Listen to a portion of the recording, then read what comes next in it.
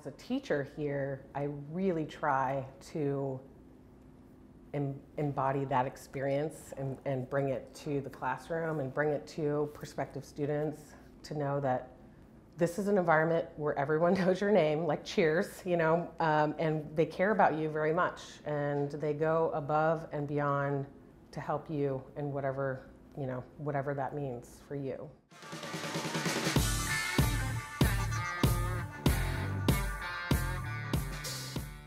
It's a privilege to be a part of somebody's journey, you know, becoming a professional artist.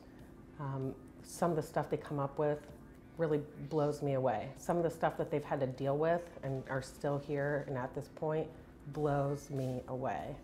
So, daily inspiration. Getting excited about their work, and like when you can see the light bulb go off in their process, you know, it's very exciting stuff.